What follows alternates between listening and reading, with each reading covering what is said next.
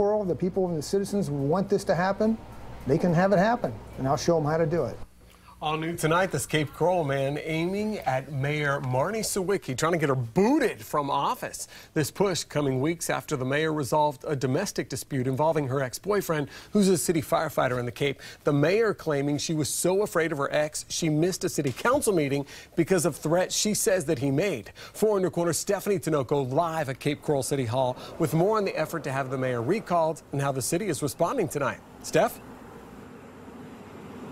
Patrick, the idea for this petition has been brewing for a while now. Now, the guy you're about to hear from tells me that he just wants accountability in his local government. No mercy or second chances for Marnie Sawicki. Jack Matashoni says he wants the Cape Coral mayor out. If I was her, I'd resign. Okay, I wouldn't even stand for a recall. She's embarrassed this town enough. He's one of more than 50 people who are planning on gathering signatures to submit a recall petition. She lacks the professional boundaries needed for someone in her level of government. He says interest has peaked ever since hearing about a scandal involving Mayor Sawicki and her ex-boyfriend. She should never have been involved with this firefighter.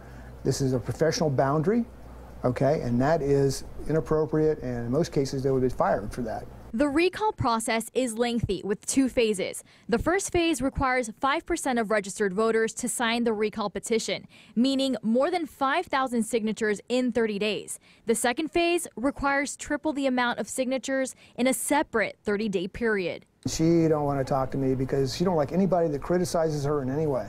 Now, some may argue that you're slandering her. What would you say to the people that say that? I'm not slandering her. I didn't say anything that's not public. Jack says the mayor isn't talking, so I went to get her response on this recall in its planning stages. The receptionist tells me Mayor Sawicki is not in the office today and is not available for comment, so we'll be waiting for her response. Meanwhile, I met with the city clerk to find out more about the process. It's complicated to recall an elected official. Complicated, but not impossible. I've not had a recall petition since I've been the clerk. I've been the clerk since 2010. Now, anyone wanting to submit this type of recall petition only has 30 days to gather all the required signatures for each phase. So Jack tells me he will be submitting his petition formally in August. Reporting live in Cape Coral, Stephanie Tinoco, Fox 4, in your corner. Thank you, Stephanie. She laid it out for you. Now we want to hear from you. What do you think about this petition calling for Mayor Marnie Sawicki to be recalled in Cape Coral? 239-206 Fox 4, news at Fox 4 Now.